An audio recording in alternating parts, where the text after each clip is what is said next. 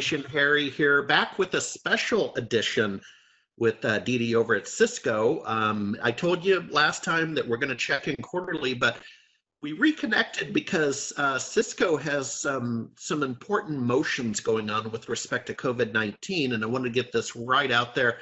And then that means, DD, we don't have to talk till probably the 4th of July or something. So let's but let's hit it head on. So the topic of the day obviously is the COVID-19 pandemic and what the technology companies are doing. We're hearing it all.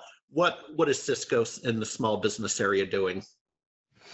Yeah, so first off, we're all going through this pandemic. This is far beyond what any of us, our customers would have expected to see. And, we're doing our bit as an IT provider, as a large, company, helping, whether it's in the communities, helping obviously our customers, our partners, and specifically small businesses, because unfortunately, a lot of them are impacted pretty bad because of the pandemic. So we can talk, Harry, about some of the technology that we're bringing and making available, lots of free offers and promotions that are going on. So we can talk about that. We're also putting out just tips and tricks of how to work from home, whether it's for small business owners, employees, their customers, because we're actually veterans of working from home in Cisco as a company, thanks to WebEx and some of these technologies that we've brought into the marketplace. So let's talk about it. Yeah, so let's talk about if you could share maybe a couple of offers and incentives or activities that you have going on there, and then I want to ask you a couple questions about WebEx and the traffic you're seeing. Yeah, sure thing. So the offers are primarily in two areas. One is collaboration. So we're offering a free WebEx license to individuals and small business owners. And that's basically it. It's a free WebEx license is what we're offering. And the advantage with WebEx is it's truly enterprise grade. The calls don't drop. And then the other thing, as folks work from home, literally the perimeter of the enterprise is now not just the office; it is their homes or wherever they're working from. If you're quarantined, that's where the perimeter needs to go to.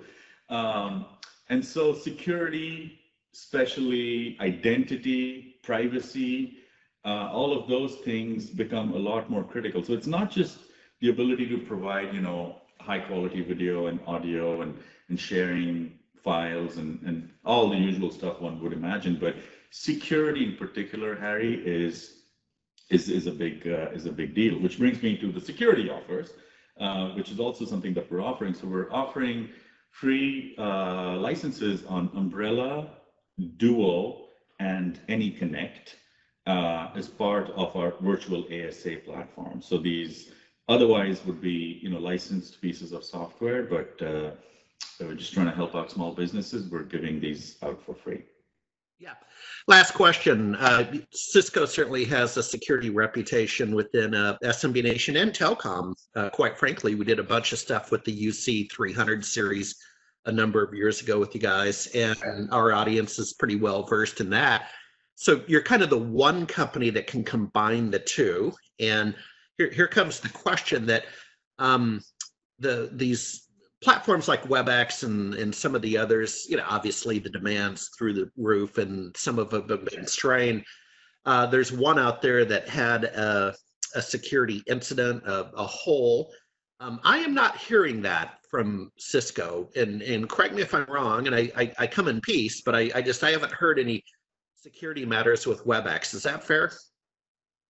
Yeah, I think that's one of the reasons why we're actually seeing even more growth, because the first thing is I just need to get connected, but then people realize that unless you have watertight security on the connection itself, which is what AnyConnect does, and then are you actually protecting your endpoints, because I'm using a WebEx board.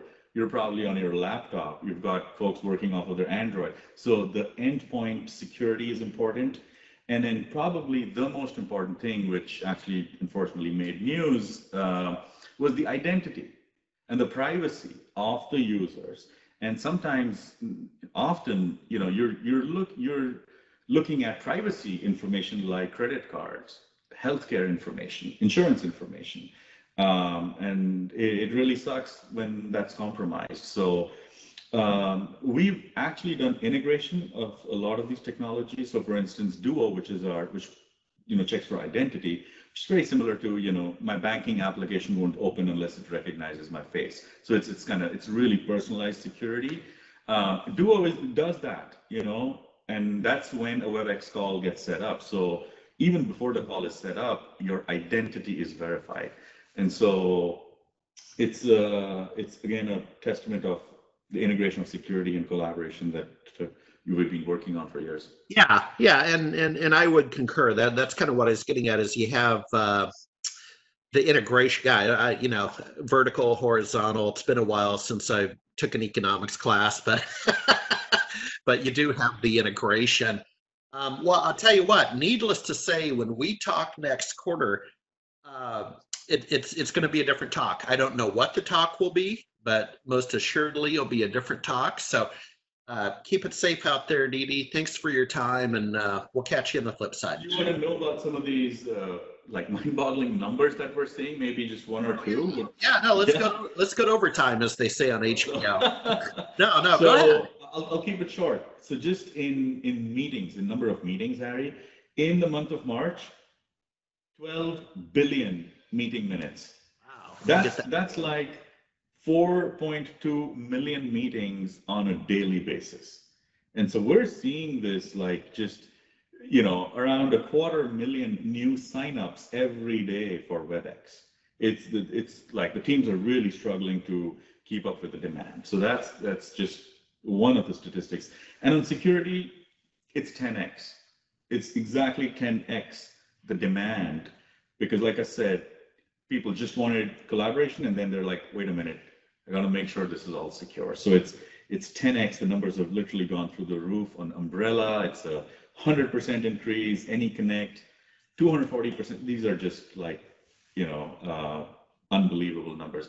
And yes, Harry, I do agree with you. Hopefully, next time we're talking, we're past this pandemic and talking about something else.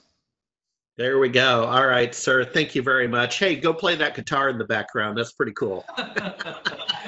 See you, Harry. Thanks again. See ya. Bye-bye.